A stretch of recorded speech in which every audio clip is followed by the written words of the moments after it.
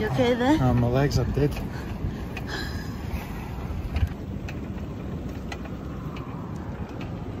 Never again, man. my legs are on fire. I thought this would be fun. Gia's bored after 5 minutes. We're knackered. Meant to have it for an hour because they couldn't do anything less. That's not gonna happen. No danger, we're staying on this for an hour.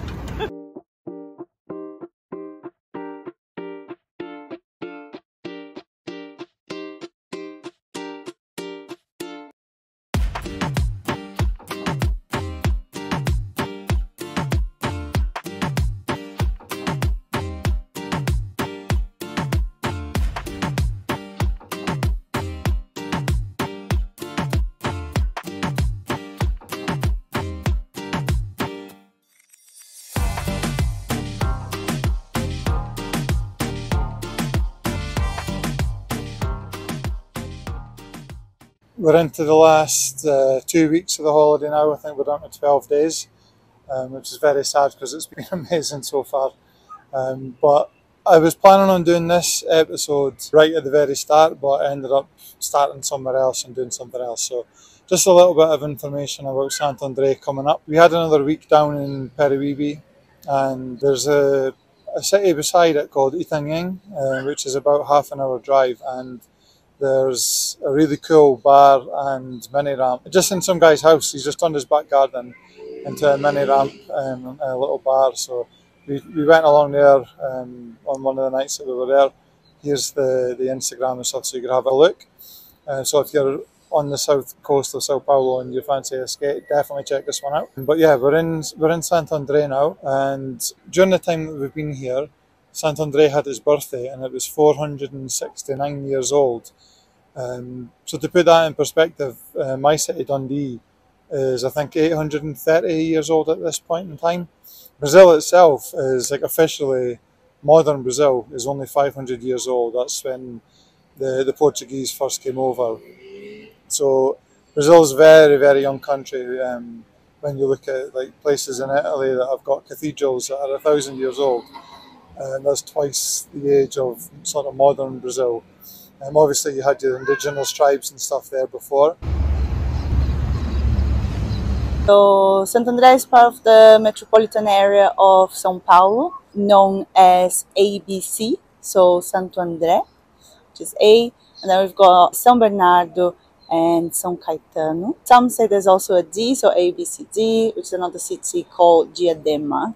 Something I wanted to show as well, which I forgot to say when we were in the square the other day, so I'm just going to unprofessionally jump in now. The size of all these cities, I've mentioned before, São Paulo is absolutely huge, and the greater metropolitan area which Santo André fits into. But the sort of geography of it is crazy because there's no space at all between any of these cities. And like Natalia said, they're big cities, 700,000 plus in Santo André. I think there's even more in São Bernardo. Diadema is about 400. There's another one just nearby called Mauá. There's about 400,000 people there as well. The whole area of the ABC is about 2.5 million people. And normally, like in the UK, for example, you'll get in a car and you need to drive to the next city. And you've got like countryside, motorway in between. Here, it's like going from neighbourhood to neighbourhood. I'm going to show on the screen, but there's no space at all between the cities. I think they've just all expanded so much that they've all sort of met each other and joined up. I just wanted to point that out because I've never really seen that before. Santo André means St. Andrews, so maybe that's why I really like St. Andrews in Scotland, because it just reminds me of home, although we don't have the sea here. But anyway, there's a population of around 720,000 people, so it's quite a big city. I've enjoyed living here until I was 18, that's when I left. I think it's a great city, lots of good schools, but maybe the traffic is not great right now. But as Natalia mentioned, Santo André in English is St Andrews, and I find that quite cool because I grew up about 20 minutes away from St Andrews. So for all the hopeless romantics out there, you might say it was meant to be. It's also quite cool as well, and I only noticed on this trip that flag in the coat of arms for Santo André is the St Andrew's cross, so it's almost identical to the Scotland flag, except it's on its side, so it's gone long ways, as you can see here, and obviously different colours. So again, I thought that was pretty cool.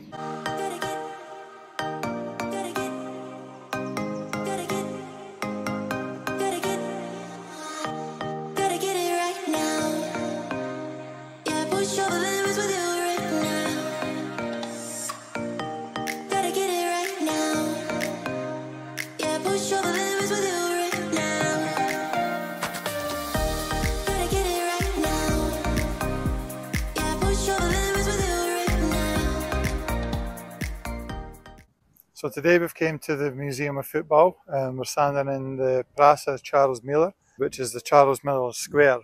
Charles Miller is very, very important in the history of Brazilian football and in the history of Brazil by effect. He was born here in São Paulo.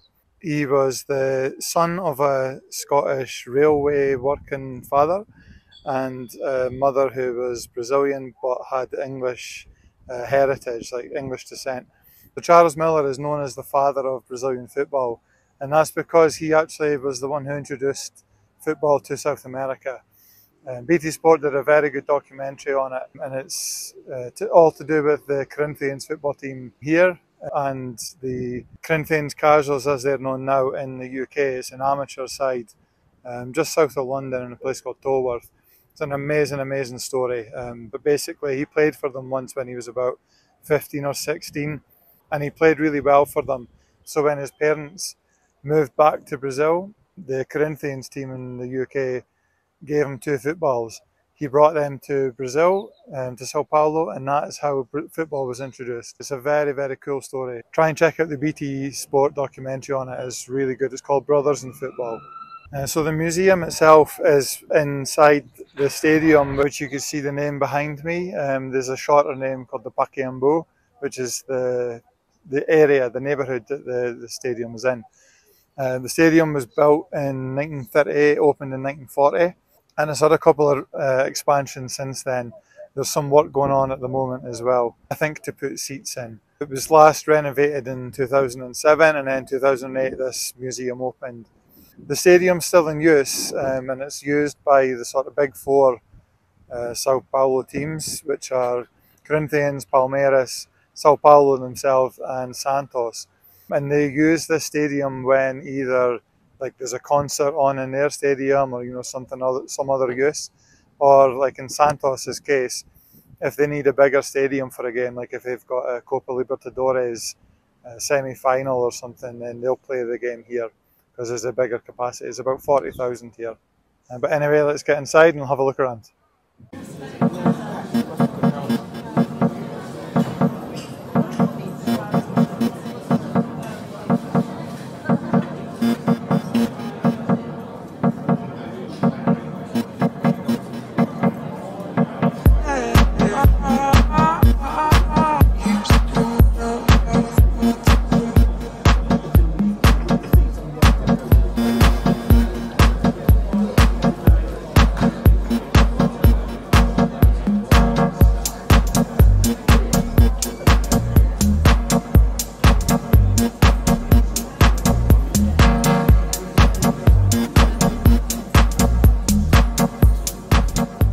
We're into, I think, the final section of the museum now. It's been really, really fascinating so far.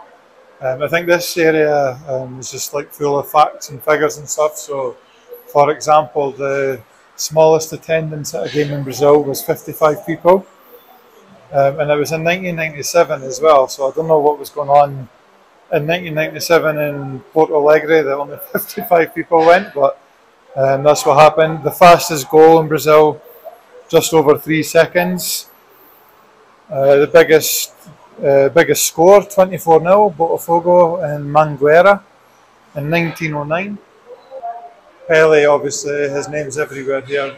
Most goals scored, 1,282, which is pretty crazy. This is the guy Charles Miller that I was talking about earlier, known as the father of Brazilian football.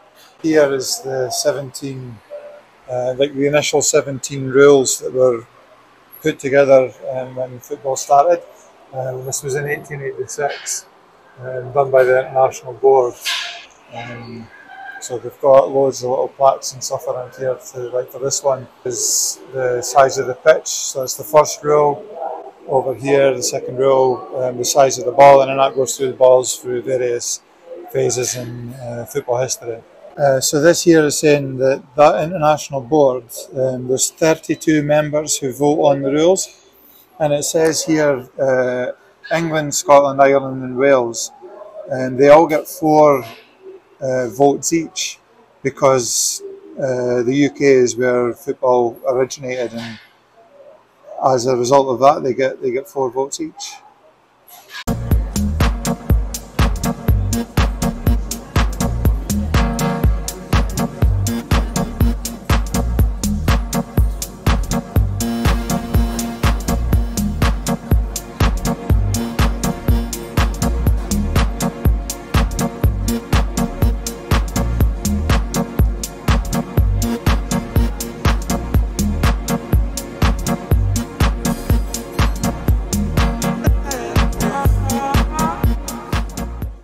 So this one's saying here that the first international women's match was 1898 between England and Scotland, and it was the same for the men. They were the first international football game as well, but that was in 1872.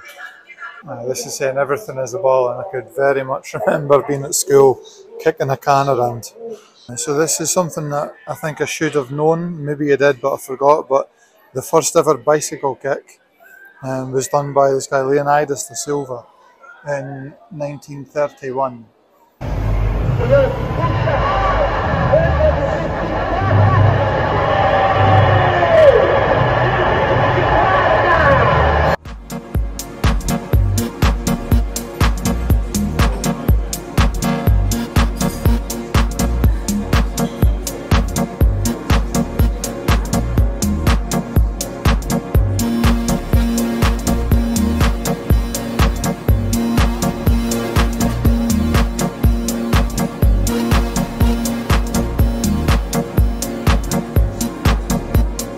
So we just finished going through the museum. Natalia's just sitting in the back there, just getting something to eat and a little drink. I really enjoyed that. That was really, really cool. You can see they put a lot of work into making it really interactive. There's 20 AIs per person to go. You need to book a time slot. It's free on a Tuesday for some reason, I don't know why. And the time slot, they seem fairly flexible. We were about 15 minutes past our schedule, and they're not like, it's not a massively busy museum, so I think they're pretty flexible on letting you in past your slot and whatnot.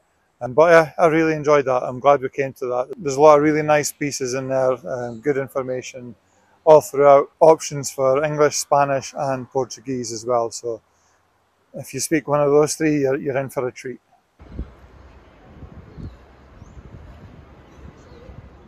So we'll call that a day there for episode 10. I think I'll be able to squeeze maybe one more episode out. We've got just over a week left, as I mentioned earlier. So we've got a couple of things still that we're looking to do.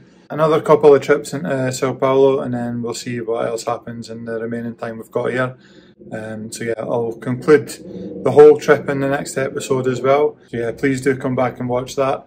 And remember, like, subscribe and share the video, the page, everything like that. It really helps out. Until the next time.